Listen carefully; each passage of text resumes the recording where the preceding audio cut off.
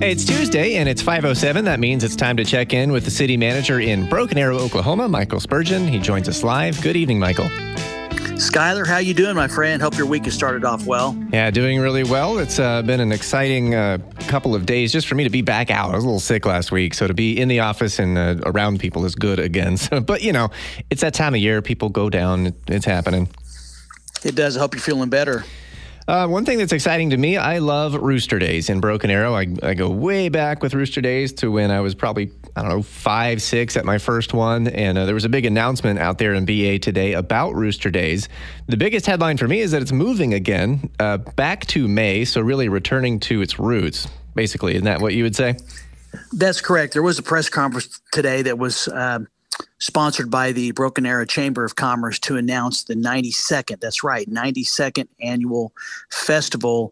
And last year there was some challenges with the carnival vendor, so we had to move it to June. So it is going back into the month of May, May 18th through the 21st specifically, which is a Thursday through Sunday, and we couldn't be happier to have it back in May. And the fact that we're announcing it, and from what I understand from talking to Jennifer Conway, the president and CEO, it's going to be a tremendous lineup, a lot of fun for families. There's going to be food, music, live music, vendor marketplace.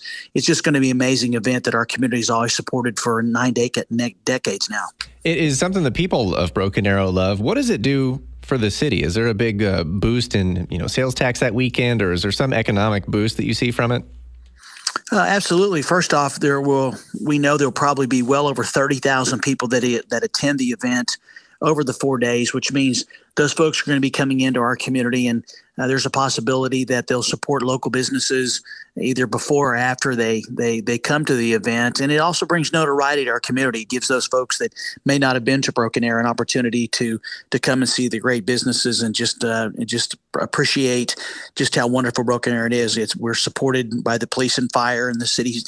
So it's just a great event. It gives us a chance to showcase our city as well as our businesses. We're talking with Michael Spurgeon, the city manager in Broken Arrow, for the BA Breakdown. If you have any questions about Broken Arrow, if you live out there, you have questions about what the city is doing, or maybe a road you want worked on or something, we tend to talk about that a lot. Hit the open mic on the KRMG app and ask Michael a question. One thing I wanted to ask you about while we're talking businesses is I did see something about a new company coming to town, right? They're going to be in the old Baker Hughes space? Yes, we have some great news. It follows some not so good news. Last fall, Baker Hughes announced that after being in Broken Arrow for over 40 years, that they made a business decision to leave Broken Arrow. And obviously that was devastating for us when you have that long time business in our city. But through the efforts of our Economic Development Corporation working closely, we were able to find a company, a very, very reputable company that's already has roots in the Tulsa metropolitan area. McElroy Manufacturing has decided to purchase the facility and the surrounding grounds. This will be their 4th location in the Tulsa metropolitan area, and we couldn't be happier to have them. It's a 68-year-old company. Once again, it'll be their 4th campus, and they expect to create 100 new jobs in the next couple of years. And so when you have a building that's vacant at that size, a great facility to be able to fill it so quickly, we couldn't be happier. And that press conference was a great day for our city last week. Yeah, very visible right there off the BA too. So it'll be good that, you already have a plan. People will see probably that name go up on the side, and it won't look like an empty warehouse. Well, that's exactly right. I mean, you hate to have any building in your community empty. And I just applaud our Economic Development Corporation for working so diligently with the Tulsa Chamber and other economic development entities to find the company, and then for them to make a business decision to come to Broken Arrow.